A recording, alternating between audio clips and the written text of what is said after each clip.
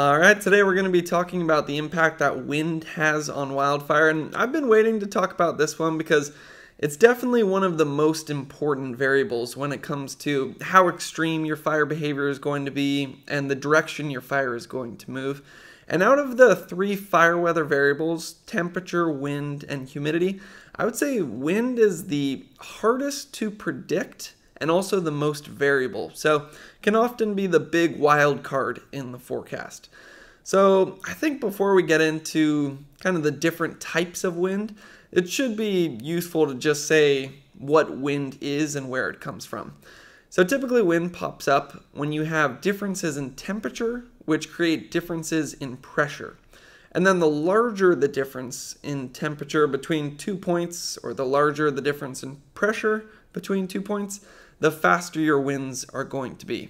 The way I always explain this is, if you have a small slope, and let's say the pressure difference there is pretty minimal, your wind is going to be flowing from the high to the low pressure somewhat gradually. So you could think of this like if you have a tray and you slightly tilt it up and you pour a little water on the tray, the water is going to flow to the other side, but it's not going to be going all that quickly.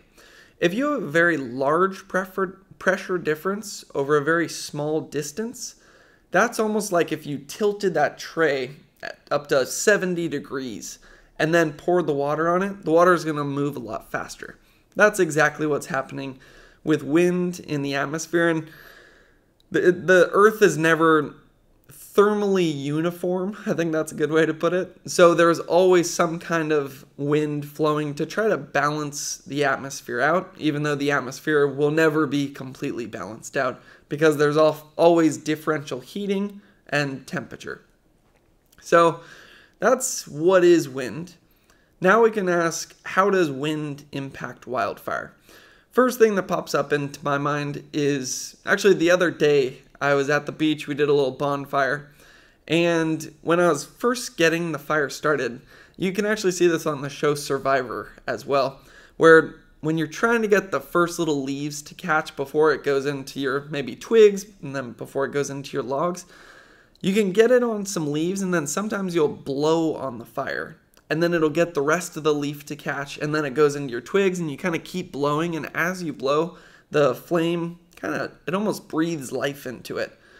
And the reason for this is because you're providing more oxygen to the fire. So that's one way that winds can impact wildfires. It provides more oxygen, which promotes combustion. Now, another thing that actually happened at that bonfire is the overall winds were pretty strong that day, especially earlier in the afternoon. So what was happening was some of the leaves that I'd put in to help start the fire that were now on fire were being lifted up by the wind and then dropping on our blankets or in our bags. And we had to, stomp them out or push them off the blanket, kind of bury them in some sand. Now, what that means on a more wildfire topic or in an actual landscape is that's going to be your spot fires. And that's maybe the biggest impact that wildfire and wind have, is winds can pick up those burning embers, toss them in some cases miles ahead of the major blaze, start a new little fire, and then that can just overwhelm firefighting resources, and in some cases it can ruin a lot of the progress that we've made on a fire. I remember on the Dixie fire specifically, they had this amazing fuel break that they made on the entire northern side of the fire. They had been burning out the fuel for a number of days, and then one day we had very strong southerly winds, and it picked up some burning embers, it threw it over this fuel break, started some new spot fires, and then it took off 15 miles in one day. So that shows the importance of spot fires, but then the winds themselves can just push the fire forward. It's often going to decide the direction of spread. Notice I said on that Dixie fire day, we had southerly winds, and then it pushed the fire to the north. So, actually that's another good thing to say. When I say southerly wind, I'm sure most of you know this, but the name of the wind is in reference to the direction it's coming from. So a southerly wind will push a fire to the north, or a westerly wind will push a fire to the east. It also might bring in some moisture, though, if you're along the California coast. That's a little tangent, just a good thing to know. And it actually will come up later when we talk about valley winds. So, just other ways that wind impacts wildfire. It can also heat up the vegetation in front of the fire. Think about that. If you don't have any wind, heat likes to rise. So here's your fire. All the heat's just going to be lifted up and going straight up into the atmosphere.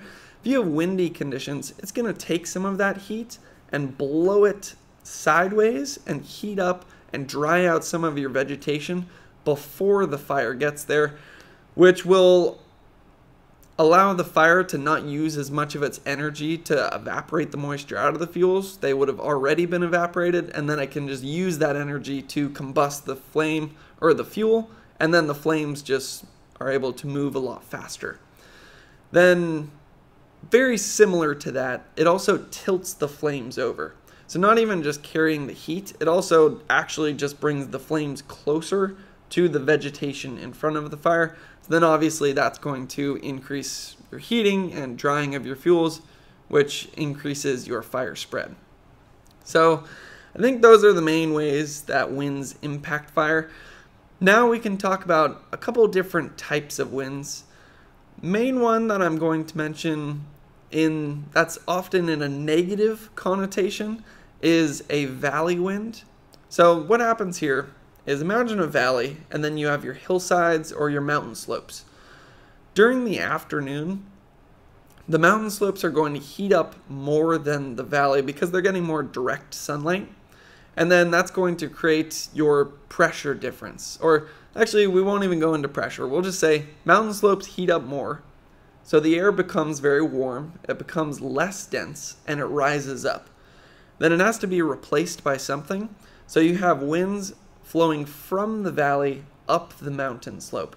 Now the reason I said this can often be a bad, if you want to use the term bad wind for fire behavior, is because your fire already likes to go upslope because of that flame tilting aspect that I was just talking about, where it heats up the vegetation before the fire gets there, evaporates the moisture, makes it easier for the fire to spread.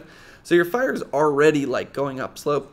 So then when you add on this, what you'd call a valley wind, since it's coming from the valley, that's going to almost be a double whammy for leading to fast uphill spread of your fire during the afternoons.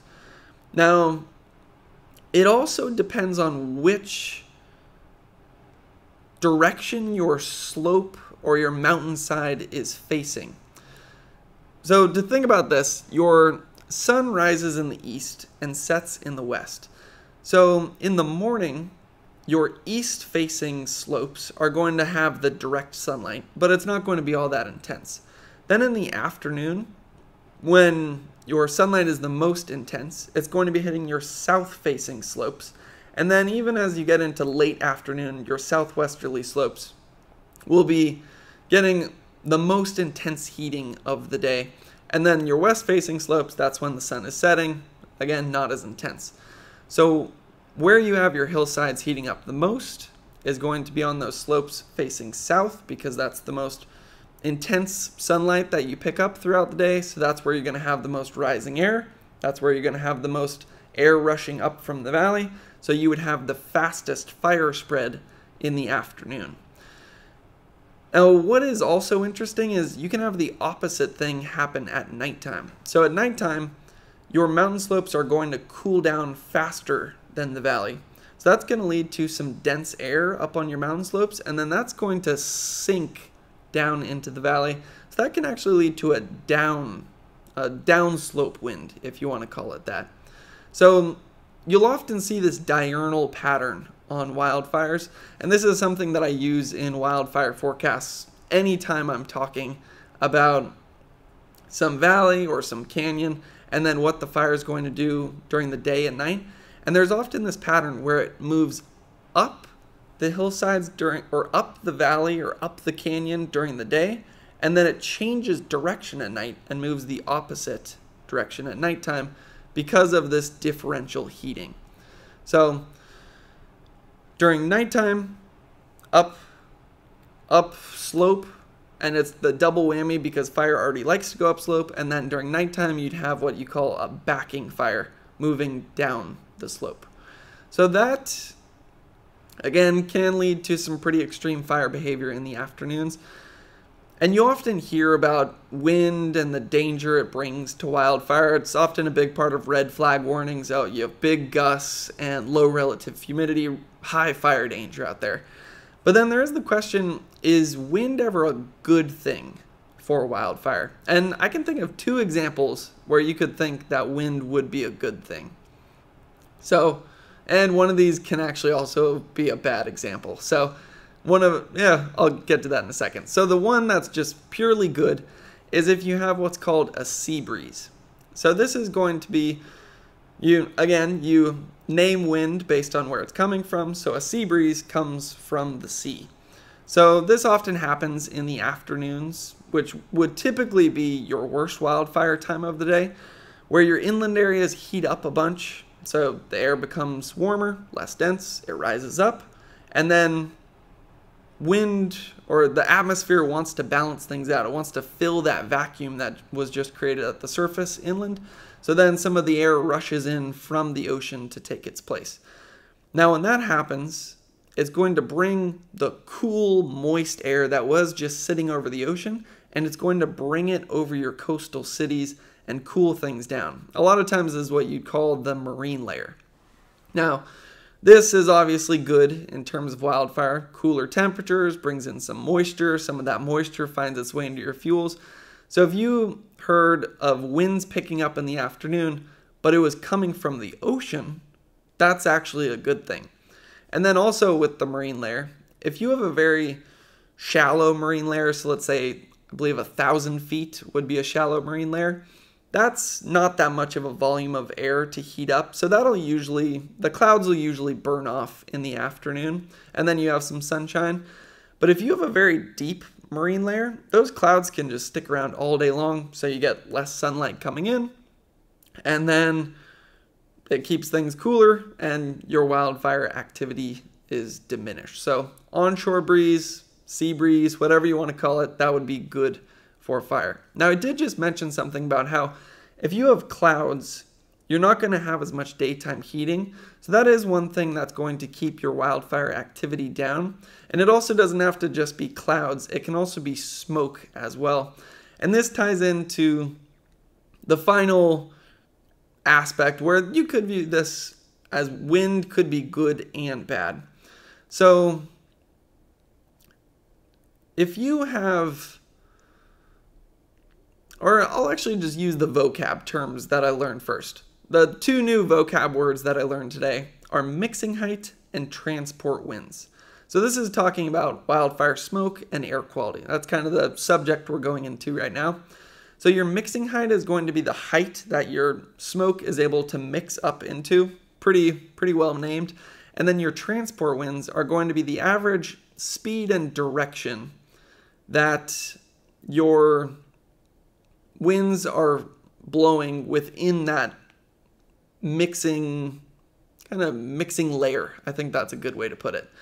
So the best kind of wind you would have in this situation would be transport winds that really pick up as it gets to the top of that mixing height.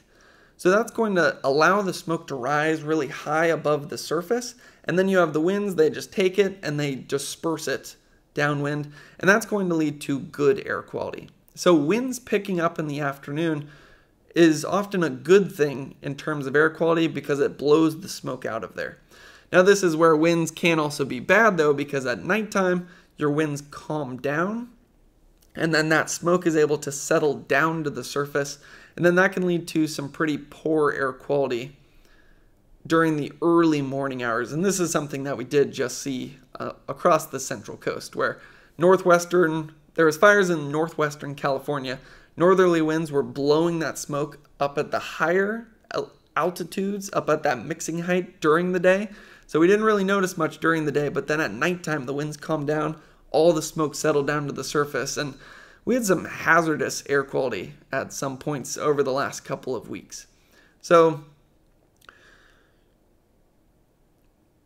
the reason I was saying this wind could be a good and a bad thing when you're thinking about smoke is it's good in terms of air quality because it blows the smoke out of there. So more winds would actually be a good thing.